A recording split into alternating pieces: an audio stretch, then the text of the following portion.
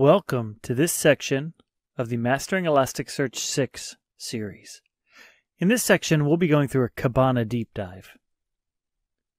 Throughout this section, we'll look at Kibana.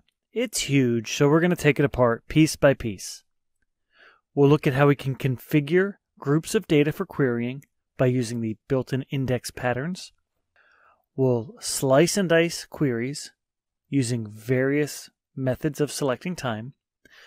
And then we'll refine our search to find needles in a haystack.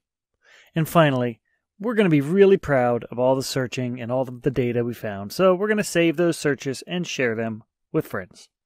Or maybe people that aren't friends too. All right, let's look at Kibana and break it apart. In this video, we're going to take a look at the main search page, the Discover page. We'll briefly touch on dashboarding, timeline, machine learning, graph, dev tools, monitoring, and management.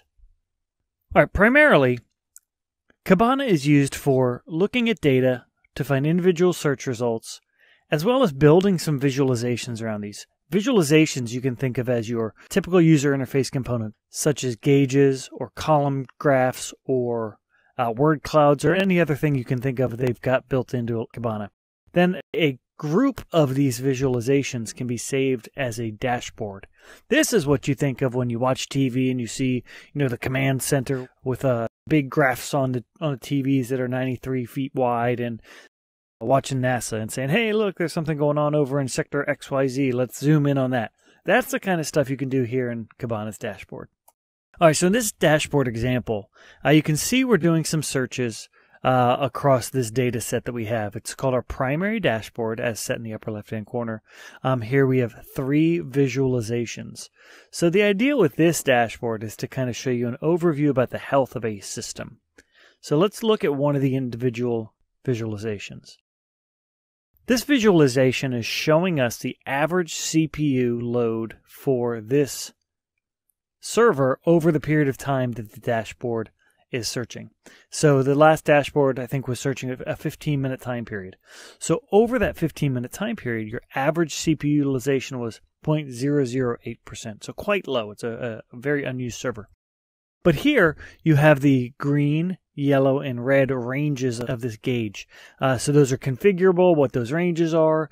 You can set up your thresholds to say, hey, if it's over 50% utilized, then we're going to show in the red. So that's what an example of one of the visualizations that's built within Kibana. And over the videos, we're going to go through our data. We're going to discover data and make these visualizations. It all starts with a search. So this Discover tab, I'll call it the Search tab, the Discover tab, is where we initially build out our searches. So these searches are things where you can pick a time range, you can do a lot of query filtering based on attributes, based on classification of data. You can even search on what index the documents come from.